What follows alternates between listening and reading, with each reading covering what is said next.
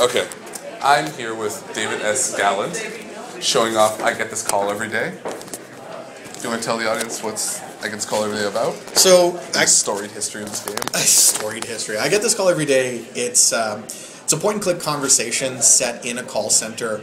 It's a pretty short game because it's essentially a single conversation. It's literally a type of call I used to get every single day when I was working for Canada Revenue Agency. And with the choices that you make in the game, you can either lose it politely or lose it spectacularly. There's no real winning the game. I mean, folks may have read about it in the newspaper back in January when my employer caught wind of the game, didn't really seem to agree with it, even though it wasn't really saying anything about CRA. It was just a general call center. But they were offended by it nonetheless and fired my ass, which got some national media attention.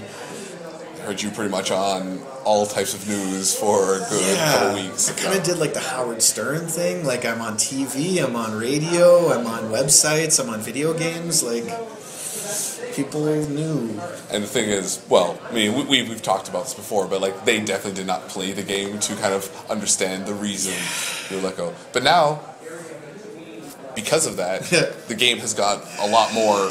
Yeah, and a lot more people have heard about it, and it's gotten a lot more attention because of the story. Which I mean, that's a little unfortunate because I would love it for it to be about the game itself. Yeah, the game is like it's a very like it was one of those first games I've played, and like it's not a game that has to have to be like fun or like really like a thing you think of a video game should be. It was thought provoking. I'm like, oh god, this is what he deals with. This is.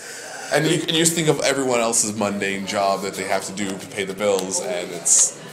Yeah. Exactly. I mean, I've done my share of mundane jobs, retail, call centers, fast food. So, I mean, those are experiences we tend to try to escape from. That's usually what video games have been for a long time. But, I mean, video games, just like other forms of media, are fast becoming a media where we can share our experiences that aren't always positive, that aren't always power fantasies, that aren't always escapism. They can actually be a tool to help us empathize with someone, and can sometimes do that better than other media because you actually have to interact with it. You have to make choices, which invests you in it more than just like reading it or watching it.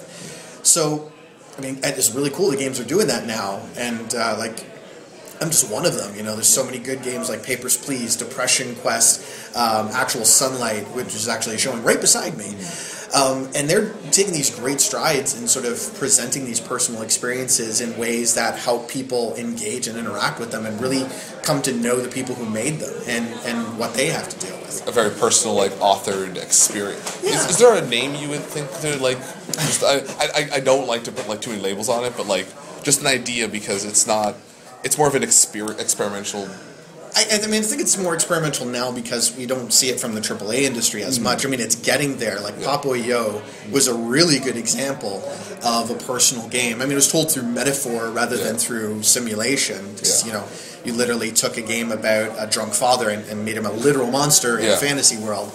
But, by the same token, it's getting there. Games like Spec Ops: The Line and Papo are kind of pushing it into the AAA space with these more expressive games.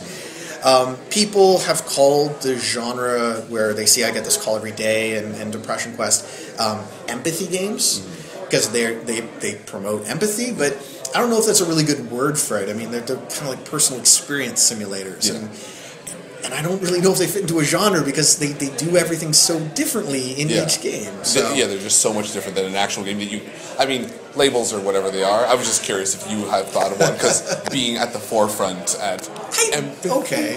Yes, no, that's the title we're going to get. Okay, sure, yeah, forefront, let's do that. All right, anyways, thank you, Dave, for your time, and I'll let you get back to selling the game. Thank you very much. Awesome. Sir.